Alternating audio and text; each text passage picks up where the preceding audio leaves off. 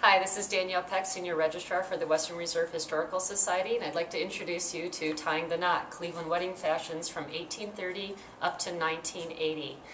This exhibit features gowns from each decade from our collection, all of women from the Western Reserve, and gives information about all of them.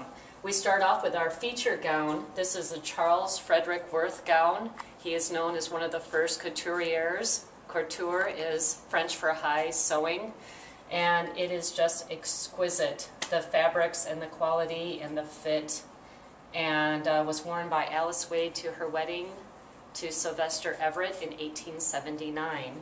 From here, we start to go chronologically. You're going to have our 1830 bride.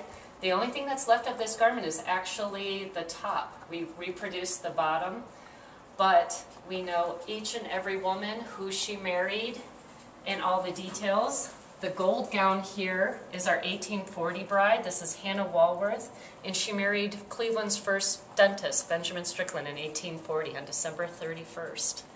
From here, you're going to wrap around to our 1850 bride, 1860, and all the way around until our 1971 bride, which is Nancy Leigh Klein. And so we're really excited to present this exhibit. We have trousseau, we have undergarments, we have the men represented as well. And these feature collections, not only from the Chisholm Haley Costume Wing, but also from our library archives and other pieces of the History Museum's collections as well. So please come down and join us. Thank you.